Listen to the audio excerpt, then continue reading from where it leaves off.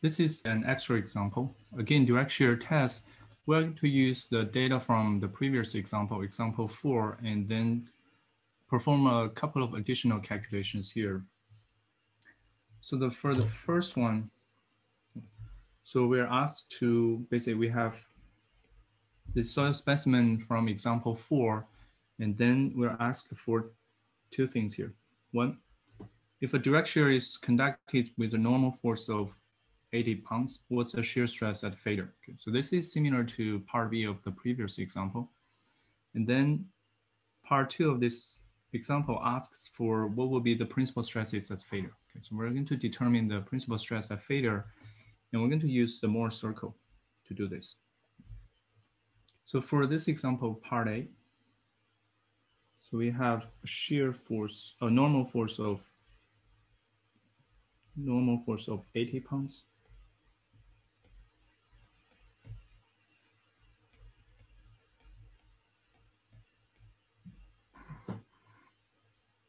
Then the normal stress, sigma prime, is 80 divided by cross-sectional area, which is, this is the same specimen as example 4, so it's 0.0278. That's 2880. So that's a normal force, normal stress. And then the shear stress at failure, tau F.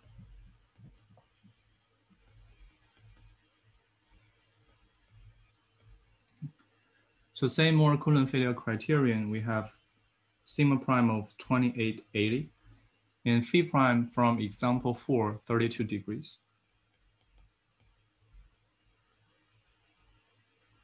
Oh, excuse me, this should be 32.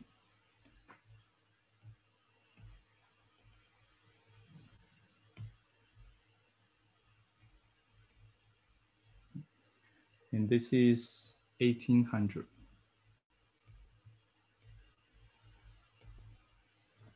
So that's part 1, very similar to the previous example. So given this friction angle, we can predict the shear stress at failure for any given normal force or normal stress. Part B here, this is a little different. For part B, we're going to find the principal stresses at failure. I'm going to use Mohr circle to do this. And also add a note here. You can also find the inclination of principal planes with the horizontal direction from direct shear test. And to do that, we're going to use this failure envelope here. So I'm going to use this failure envelope. So this is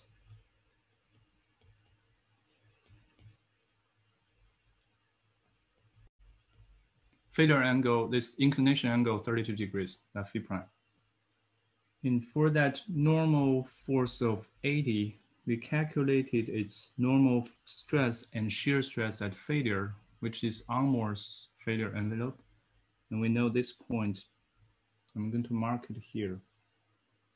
This is 2880, 1800. So this is the normal and shear stress at failure we just calculated from part A. So that's that failure point on this Mohr failure envelope. And then we're going to draw the Mohr circle corresponding to this specimen at failure. And the way to do that, first recognize this failure envelope is tangent to the Mohr circle at failure. So this failure envelope, or tangential to the Mohr circle. So we know this Mohr-Coulomb failure envelope touches Mohr circle, is tangential to the Mohr circle, or it's tangent to the Mohr circle at failure. And use that property, we can actually construct this Mohr circle. So the way to do this, so I'm going to start from this point. First, draw a perpendicular line to this failure envelope. So that's this line here. So this is a perpendicular line to the failure envelope, and the intersection of this line with the horizontal axis. So I know this is the center of the Mohr circle. And this dashed line showing on this slide, this is actually the radius. Because we know this is a line tangent to Mohr-circle, so we can use this tangent property to find the center and also the radius. So once you know the radius and the center, then you can construct the Mohr-circle. So that's the next step. So that's how you construct this Mohr-circle at failure. So this is basically corresponding to that direct shear test. Once you have this Mohr-circle, and then the principal stresses are basically these intersections with the normal stress axis. The larger of these two is the major principal stress. And you can read this directly from graph. And this is about a little over 6,000. So it's about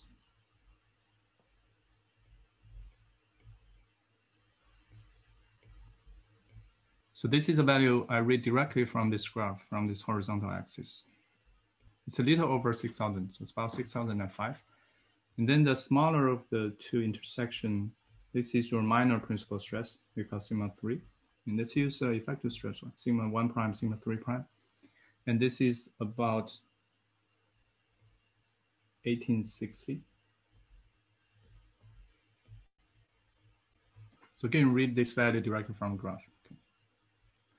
So that's a value of principal stresses in direct shear test, okay, for this direct shear test. As I mentioned, from this Mohr-circle, you can actually find the inclination of the principal planes. And the way to do that, I'm going to show that really quickly. It's not asked in this problem, but you can find that using the pole. Okay. And the way to do that, so this is a plane. So this is normal and shear stress. So remember, this is a normal and shear stress on that failure plane.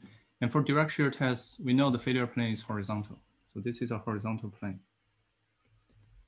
So in direct shear test, again, remember, we're forcing the sample to fail horizontally. So we know the direction of the failure plane, orientation of the failure plane is horizontal, which means this is a point with known stresses and known direction, plane orientation. So we can find the pole of this Mohr-circle. So this is a line parallel. So remember, in the pole method, if you start from this point with known stress and known plane orientation, if you draw a line parallel to that, you're going to intersect Mohr-circle at the pole. Okay, so this is a pole. And if you connect the pole to any point on the Mohr-circle, that line is going to be parallel to the plane where that stress acts. In this case, this is a plane of the principal stresses. So that's basically your principal planes. So this is parallel. Since you're connecting the pole to the major principal stress, so this is major principal stress. So this line is going to be parallel to your major principal plane. That's where that sigma 1 acts. Okay. All right, so this is basically that extra example. And this example shows what you can get from this direct shear test results. In addition to the shear strength parameters, you can actually identify the inclination of major principal planes, minor principal planes, and also those principal stress values using this Mohr-circle.